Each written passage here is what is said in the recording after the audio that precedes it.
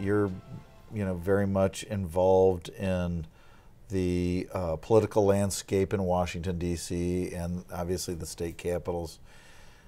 It's a very interesting, I don't know really how to describe it, Eric. Interesting is a pretty interesting good situation we find ourselves in almost every day. Can you kind of cap the political landscape?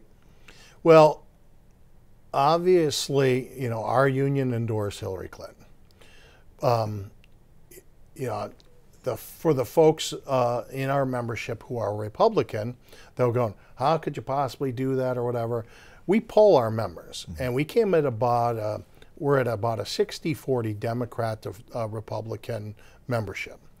And the last election, still a majority of our members voted for Hillary Clinton. But I wrote an article and I said, we got to put that on a shelf. We endorsed a candidate, they didn't win. And I'm the president of an organization that represents workers. And the people of this country spoke, people of Canada spoke, and they elected leaders, diametrically different in their thought process. My job is to guide the union through the political landscape, regardless of who the people put in power. That the union's going to be ongoing, and what we're going to do is we're going to call balls and strikes. President Trumpka from the AFL talked about that. And what that means really is if we see issues that affect our industry and our union, we are going to wholeheartedly support no matter who broaches the idea. And if we see things that we're morally opposed to, we are going to stand up and speak out. So the issue is the country obviously wanted change. They put a change agent in President Trump, but he limits his experience in government. I am going to switch off the Donald Trump effectiveness model and tell you that Congress needs to do its job.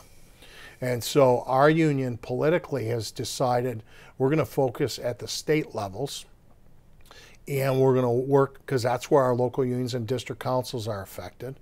We are developing outreach in Canada, and we're working provincially to find out where we can be involved and how we can help the local unions. So we recently went up to Ottawa, and we're broadening our outreach and assistance to the local unions and the district councils, both financially and politically. And on the federal level, we're advocating for transportation infrastructure both in the United States and Canada. We want energy investment in both the United States and Canada. And we believe our members and then our contractors benefit by those government investments.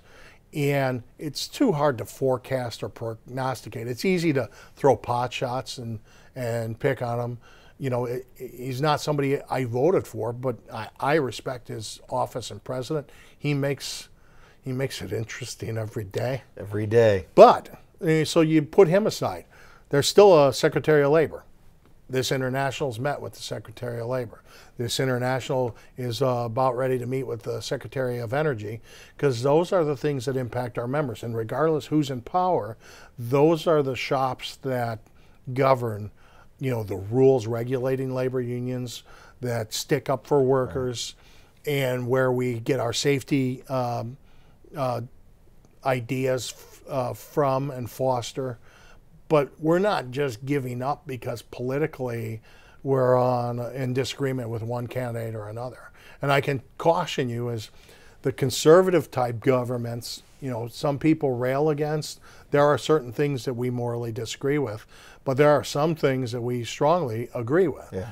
Up in Canada, Trudeau has been great for labor, but the leftists are so environmentally restrictive that they're starting to tamp down most of the energy-related jobs in Canada, and it's affecting our contractors and our members. So there's a balance. And as the president of a union, I can't impose my personal political beliefs, and I'm not going to. Right. But no matter who is the president or premier in Canada, my job is to take and steer the union and work with whoever is in government to make the best political opportunity for our members. And that's what I'm going to do. So when the president does something we're going to disagree with, we're going to speak out. When Trudeau does things that we're in disagreement with, we'll speak out. And when they do things that we're in agreement with, we'll throw our shoulder behind it, and we collaborate with other building trades unions and other unions to try and find that sweet spot that best represents and speaks for our workers. But it is unconventional right now. But it's about jobs. That's a union represents workers. Right. We have collective bargaining relationships with our employers. We expect government to invest and foster jobs. Our polls historically, now I'm going back 4 presidential elections. Jobs in the economy are the number 1 and 2 issue. They have been and they continue to be.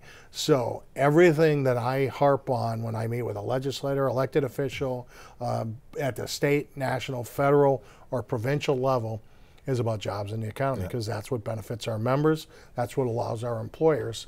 And you know, when you go into that austerity mode and there's no spending or no fostering of investment, it impacts our members' ability to get good paying wages and jobs under their collective bargaining agreement. Basic household economics. So if you're an iron worker sitting out there, you know, been active in the union or not active in the union, getting the work done every day, what does state politics look like? You know, you said that was really the focus of the organization. What does that look like from their perspective, or what wouldn't they see where the ironworker locals in that area are very active? In the U.S., we're seeing right to work get continually thrown up and promoted, and we're also seeing prevailing wage or common wage, common construction wage laws targeted at organized labor and working families. And I just tell all our leaders and our members, we need to elect better people that represent our values, the workers, the constituents that live in those communities. So I'm never going to mandate something from Washington, D.C. We allow the local unions and the district councils to support candidates. And they end up being on both sides of the aisle, and both in Canada and in the States. You know, they had to kind of referee between people who support different people, and I believe that that's their right. Yeah. You know?